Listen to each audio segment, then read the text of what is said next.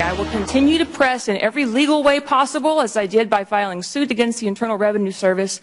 No American citizen should be willing to accept a government that uses its power against its own people. This wasn't an equal opportunity discrimination.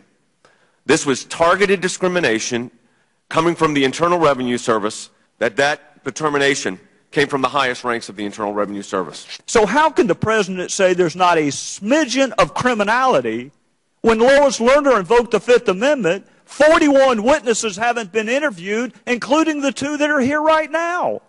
How can he possibly draw that conclusion?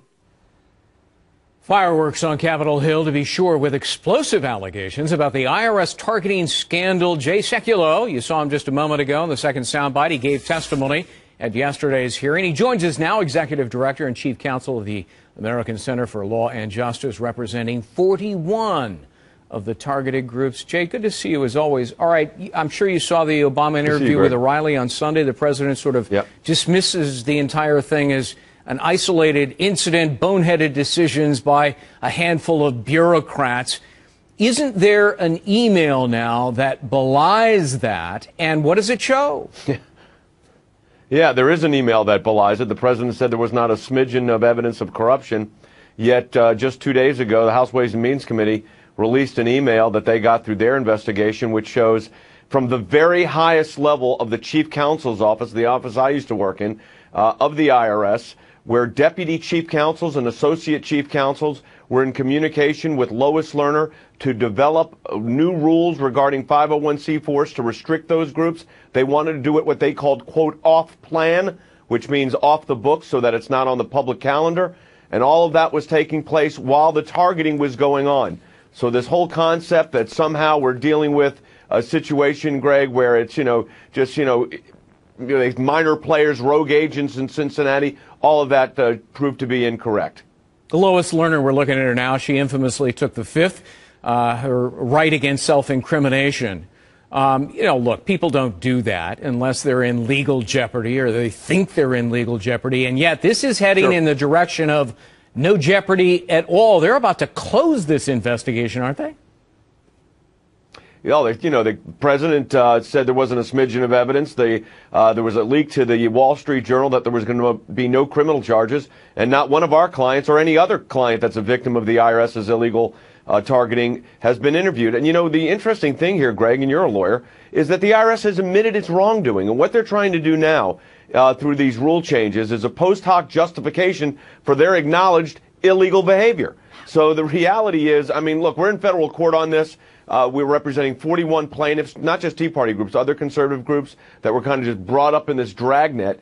And the reality is, I think at the end of the day, the more information that comes out, including the information that we are now receiving with these high-level IRS chief counsel involvement in this, I think this is the smoking gun in this case. And, of course, the chief counsel is appointed by the President of the United States. So the culpability here, and the President, how in the world does he know if there's a completed investigation yet when Eric Holder says it's ongoing? The whole thing is, it doesn't make sense, but I think really the political realities of this, you could look at it one way and say this was a political cover-up. Legally, the IRS has been caught red-handed, and the American people, and certainly our plaintiffs, are not taking it lying down. But how is it possible that the DOJ and the FBI could end an investigation without ever interviewing your 41 clients who are the alleged victims of what happened here? That doesn't make sense unless, of course, it's being ended by the lawyer chief investigator who we now know is a maxed-out donor to President Obama.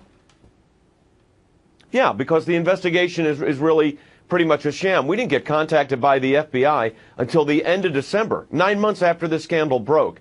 And then they said they wanted to speak to our clients in January. And, of course, as we're getting this ready to set up, then it's leaked to the Wall Street Journal that the criminal investigation's closed. One of my lawyers that works at the ACLJ, who is a former assistant U.S. attorney, contacted the FBI and saying, wait a minute, you want to interview our clients? It's been announced that the investigation's closed. Then the president says there's not any evidence of corruption. And you've got Barbara Bossom, and no disrespect to her, but she should not be the lawyer heading up this investigation. Yeah. She's, as you said, a max donor to the Obama campaign. there's all kind of, you're supposed to say above reproach in these kind of investigations. She should have stepped aside. Right. I think right now, Greg, the way this moves forward is a special prosecutor. Because when you see these emails, and you put them up on the screen, when you see these emails and you understand what's in them, you realize the highest level of the IRS was conspiring with Lois Lerner way before the scandal broke, at least a year before the scandal broke. And what they've attempted to do now is just cover their tracks. And that, by the way, while the IRS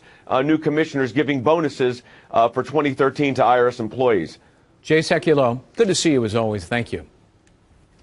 Thanks, Greg.